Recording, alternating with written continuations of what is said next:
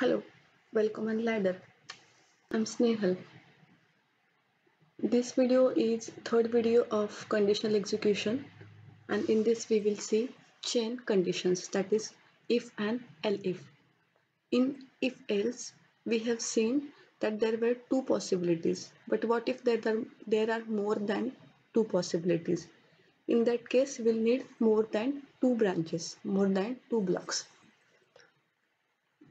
So this is the flowchart of if then elif. Elif is short form of else if. So here I am comparing two numbers x and y. So how many possibilities will be there? Three. Either x will be less than y, or x will be greater than y, and vice versa, or they both are equal. So there are more than two possibilities. There are three possibilities. So I have to use if and elif. So if x is less than y, x is smaller, x is greater than y, x is greater, and else x and y are equal.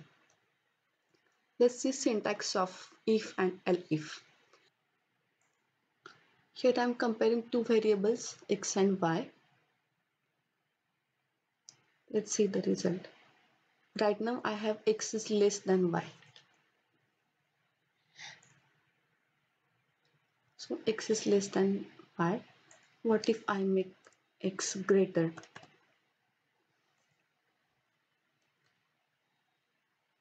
Here x is greater than y, so elif, this block will be executed and it will print the condition, the statement inside that block, that is x is greater than y. See, x is greater than y. And if I make both numbers equal,